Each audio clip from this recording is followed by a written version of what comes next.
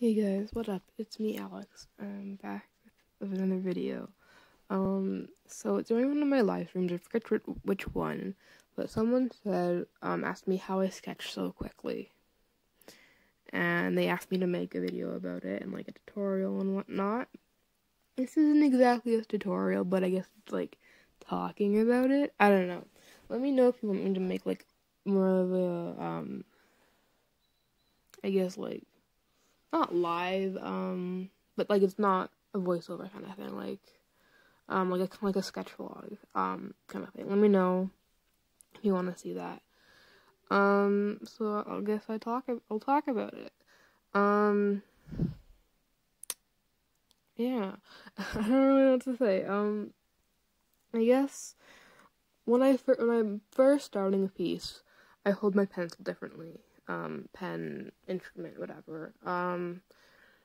I hold it farther away from the tip of it, so that it's a bit looser.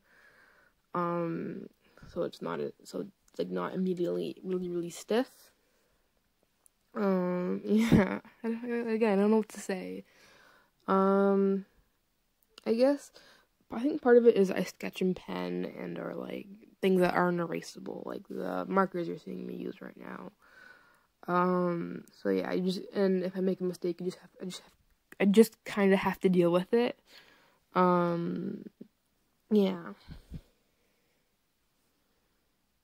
I'm trying to think of like what I guess how I do it. I don't know.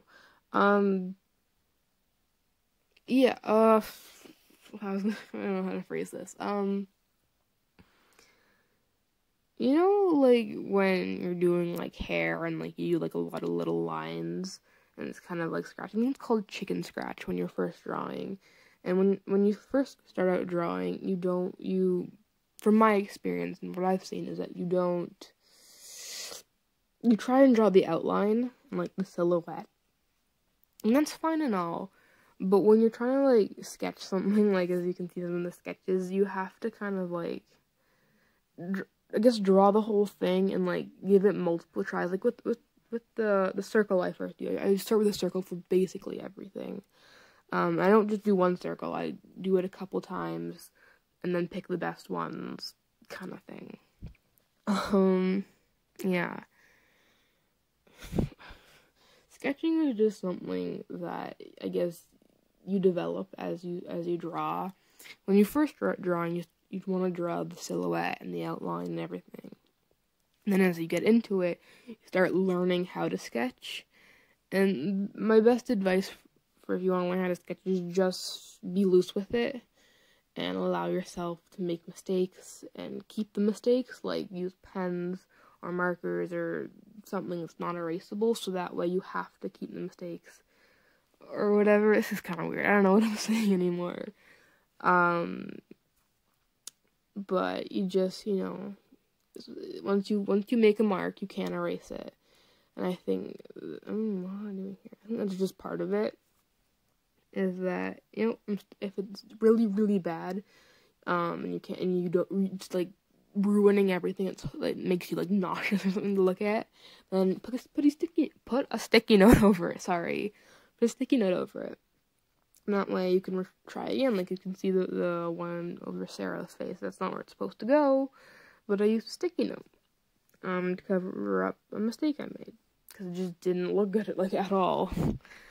Yeah, like I said, I don't really know how to explain it very well. It just kind of comes with practice and improving in art. You learn how to sketch and how to be loose with the sketch and and then over time, obviously, things quicken up. Yeah. If you want me to like do, I guess, tutorials or whatever, let me know in the comments on like how I draw faces or bodies or whatever, because I'd love to do them. I just don't know what you guys want to see. Yeah. Yeah. When someone asked me to draw a pansexual frog, and I thought that was funny. Cool. Yeah. I guess, and the gist of this video is be loose with it. Make mistakes, because you can't have something turn out well if you don't make mistakes. And yeah.